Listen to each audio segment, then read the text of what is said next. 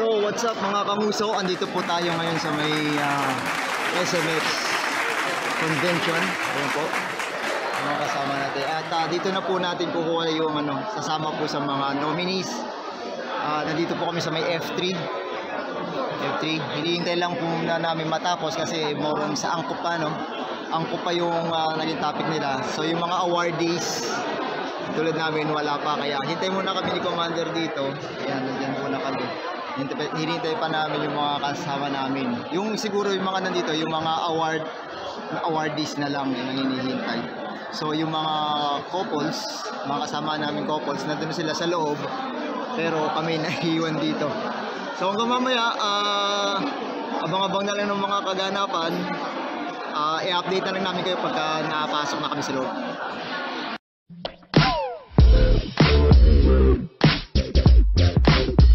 Austria, CFC Austria led CFC Europe effort to rescue refugees fleeing the war in Ukraine. Next slide. Providing transport from the Ukraine-Polish border to Vienna, bringing urgent goods, hygiene, medical, and school supplies. And nandun din po yung ating mission head, present po siya doon. And also CFC Switzerland, CFC WC6A, and of course CFC Global Mission Center also gave financial support to this humanitarian effort.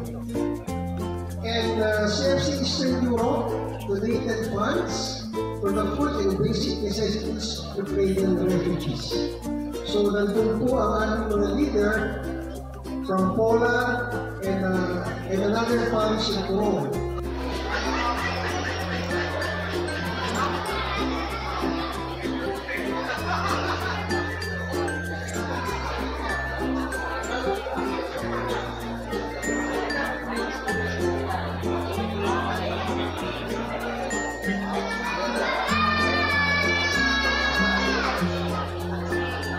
PJ, ang vlog lang po. Mga kamuso. Alam na alam.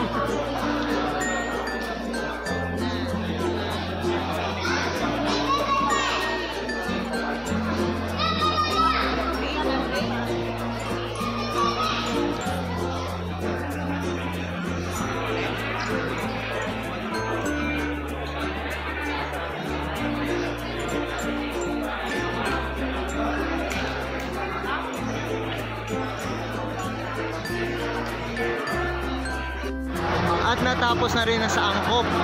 Ayan, naglalabasan na sila. Ayan, yung para sa angkop. Supposedly, kagaya na nasabi ko kanina, tapos na sana yan, mga 5. 6 pass na, kaya yan. Kaya pa lang sila naglalabasan.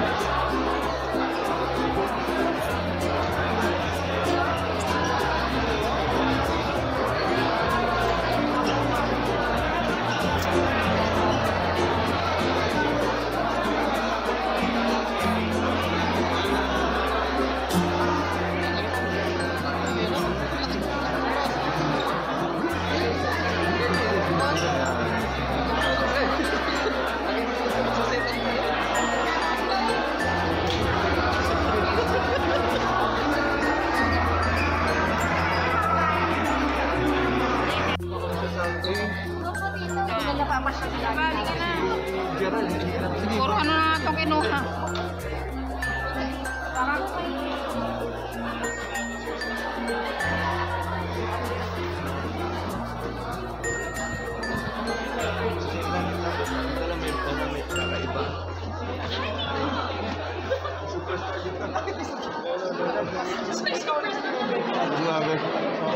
Presenter, guest speaker, keynote. Ano, tira mo ano?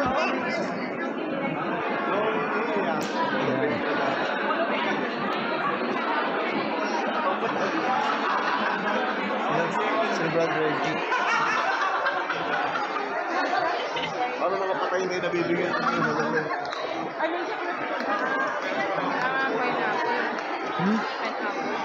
Wala? Ito kaya? Pareho lang yan. yung mga kasama naming nominee. Ito mga kasama naming nominee. Ay, pati.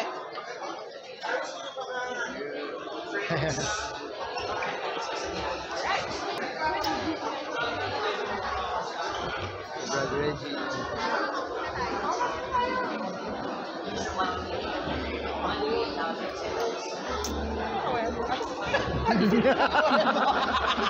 Andito ba? Congratulations, Shield TV. Thank you.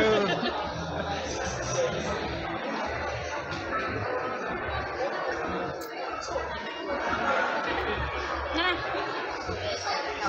Papasok na.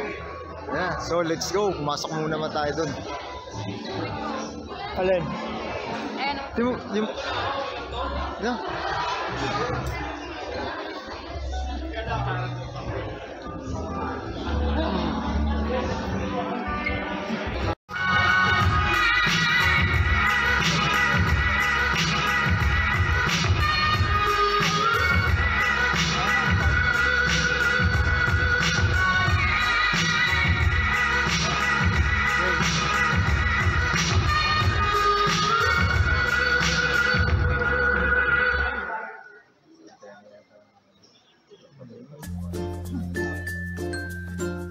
Thank you so much, Blaze Communications, the Couples for Christ official social communications arm. Happy 42nd anniversary, Couples for Christ, and welcome to the much-awaited CFC ABLAZE Digital Summit. Staying true to its vision of being the lead in Couples for Christ digital transformation, Blaze Communications continue to empower members as they usher them to the world of digital creatives. Let's not keep ourselves waiting. Please all rise for our opening doxology.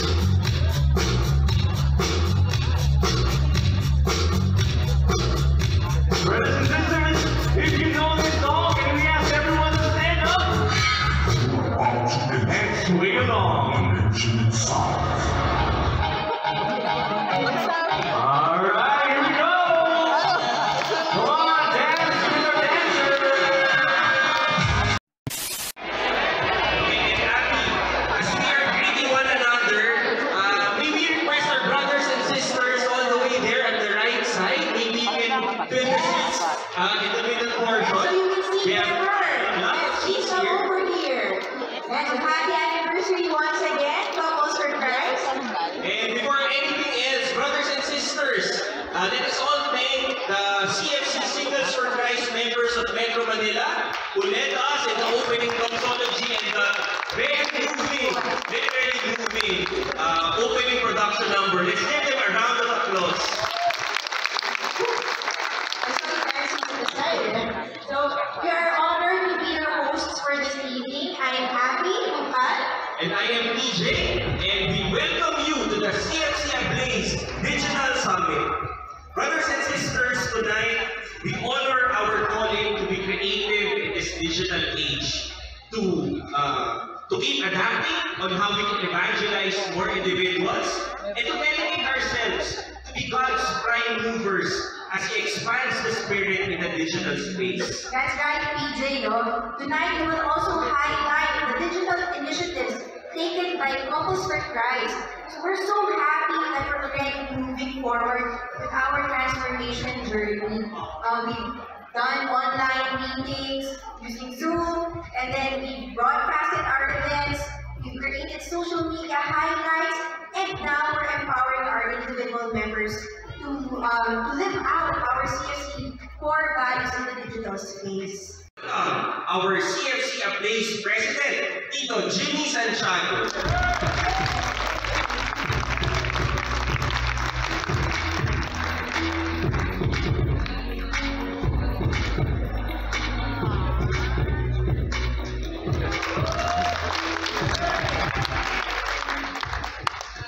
evening.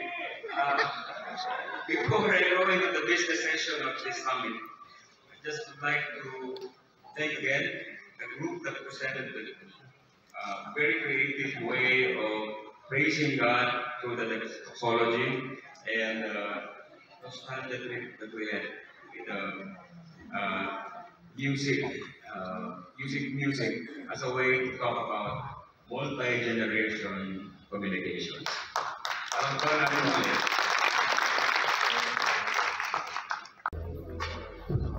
In a realm where words ignite emotions and stories come alive, the concept of a blaze emerges as a potent symbol. It embodies the transformative power of fire and the depths of passion that we are able to live out wherever we are. The ablaze is a symbolic reminder that we will get through whatever mission God calls us in this digital age. Just as fire transforms and purifies, the flame of passion ablaze within each one of us has the power to illuminate our purpose, burn away doubt, and reveal our truest selves. It is a driving force that propels us forward, even in the face of adversity. This is the ablaze. This is the transformative and purifying flame. There are 3 categories that was open for nomination, and a total of 10 Ablaze Awards will be given to groups and individuals who deserve it the most. Right now, we have on screen the nominees for the awards. Okay, so these nominees were deliberated through the following criteria. First, we have quality of content. The quality of content is a crucial factor in determining the success of the entities. Consider the post's creativity, relevance, consistency, and overall storytelling ability of the page, channel, or content. And the second criteria is engagement. The level of engagement on any platform, including likes, comments, shares, subscribers, and reactions. This is a key indicator of its success.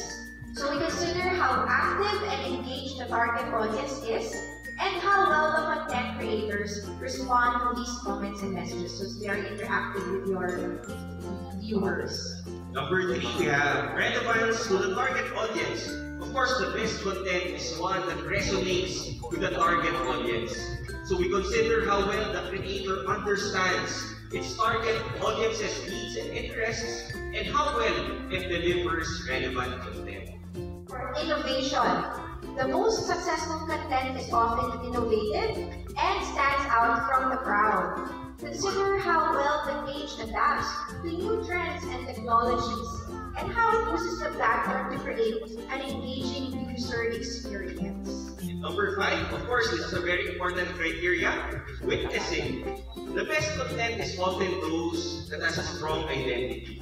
So we consider how well the creator's core message and witnessing is reflected and integrated into its design, tone, and overall content. And lastly, we have impact. Consider the overall impact of the content or material, including its reach, influence, and contribution to the community and the society.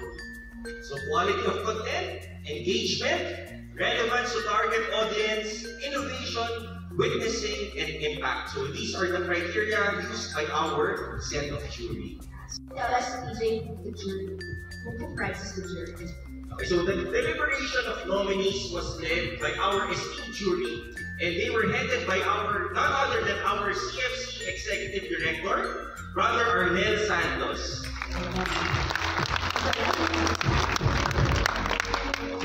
And joining Tito Arnel in the jury is the CFC Head of the Gateway Evangelization, Brother Raymond Buku.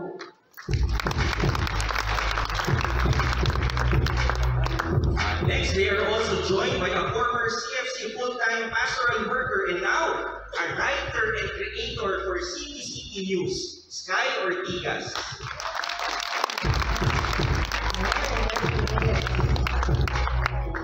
Okay, joining them is the CFC Creative Communication and Multimedia Event Head, Brother Robert Labaye.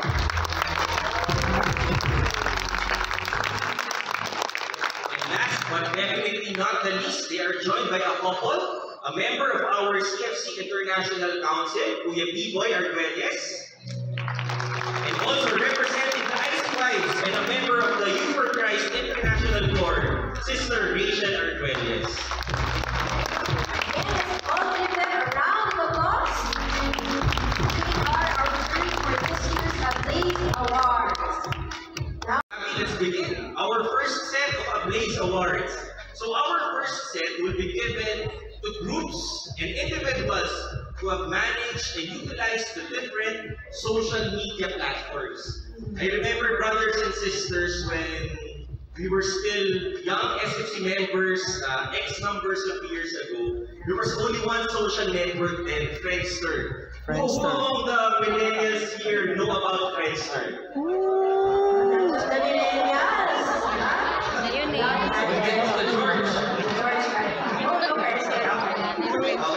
Natin inabot yung Friendster. Kayo. The very first thing I did was to log on Inabot namin yun. I updated my status Ikaw within hindi. my relationship. Friendster ako. This was my first girlfriend. Responsibly navigated their platforms amidst the culture of fake news and bashing. Okay, so to present awards for the best use of social media platform, brothers and sisters, let us all welcome the head of ABS-CBN Communication Management, the CFC head of Multimedia and Events, now leading the core of digital creators of Couples for Christ Global Mission Center. He is one of the members of the set of jury. He may not be the best digital creator, but he is definitely the most handsome digital creator. Yes naman. Peter Robert Abay. Thank you, PJ. Yes! Alright! PJ, please don't tell them how much I paid you. Bibli, may mga palapakan. Good evening, brothers and sisters. Good evening, mga anak. Dito talaga ako bagay sa event ng mga bata. In recognition of exceptional content creators and their impact on various platforms, we're delighted to introduce the Best Use of Social Media Platforms category of the awards we will be giving tonight. The Best Use of Social Media Platforms category celebrates the power of compelling storytelling, insightful information sharing, and captivating natakpan. About 40 years in the communication profession. That's why I know the influencing power of creativity. May In lalagyan na many naman of ako. those years, I was working with our ABLAZE President Jim Santiago. He was my boss. I think it was in the early 90s when we created I Love You Sabado campaign. It was Jim's idea and strategy. And I'm sure it influenced you in your childhood. Tama ba? Alam niyo ba yun? Right. So, mga anak, Love You Sabado. it's your turn to influence people with the power of your mind. And of course, with the guidance of the Holy Spirit, you are going to reach out to more people in the digital continent. Awards for this category is on the use of the YouTube channel. The finalists for the best YouTube channel are Wala pa. Wala pa. Get up.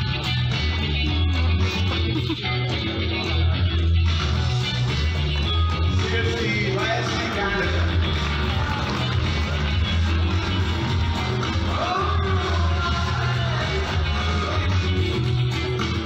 LA Fuel Channel,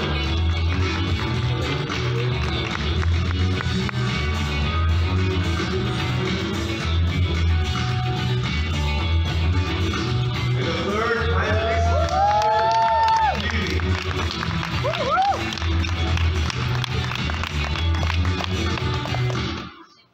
and we have days to go to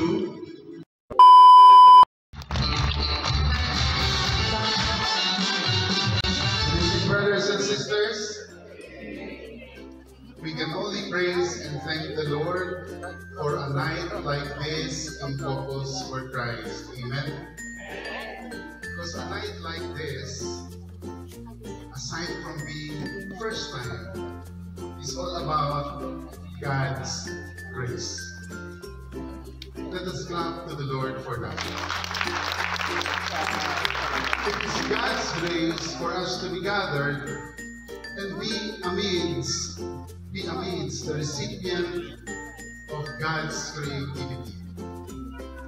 All of you brothers and sisters have been gifted by the Lord with this gift of creativity.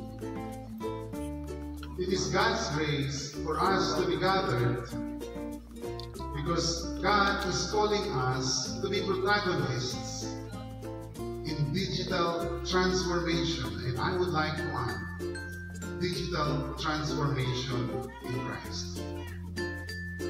It is God's grace for us to be gathered in order to honor our brothers and sisters who have been instrumental in disposing our hearts to worship God and to worship God every day.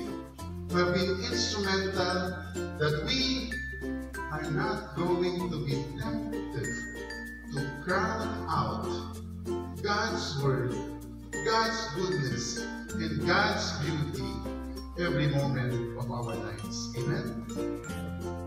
80,000 impressions later. So, ayun po mga kanguso, nakuha na po natin ng Chin TV. Thank you sa staff. Thank you sa staff. Ayan po.